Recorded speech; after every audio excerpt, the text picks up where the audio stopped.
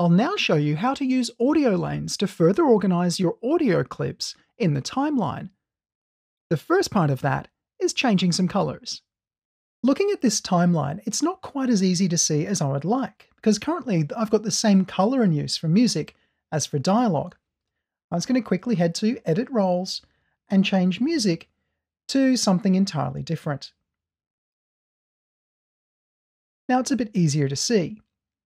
I'm just going to deactivate these sub-roles and press this button, Hide Audio Lanes, because though I didn't bring your attention to it earlier, we've got a whole new feature here called Audio Lanes.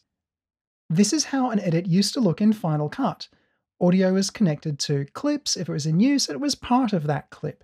Separate audio is possible, but now with Audio Lanes, which is automatically activated if you choose to look at sub-roles, we'll break apart the audio, including audio sections of clips for which the audio wasn't manually expanded, and you can see them all separately.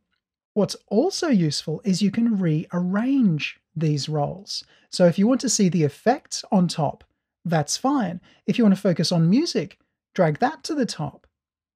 You can also choose to focus on just one role, and then other roles are collapsed to tiny strips.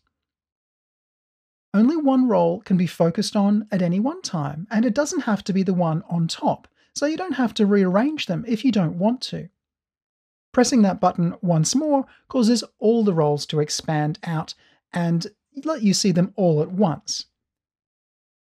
At any point you can collapse the sub-roles if you want to, and expand one or more of the roles which have sub-roles in play. You can hide audio lanes or show audio lanes. And whatever options you've chosen here, you can hide the timeline index and the audio lanes will stay active. This clip here is actually part of the video clip, and you can edit just as you would normally.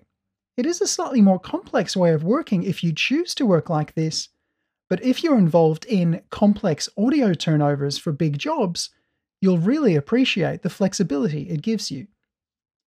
Audio roles also make your final mix a lot easier, and I'll show you that in the next video.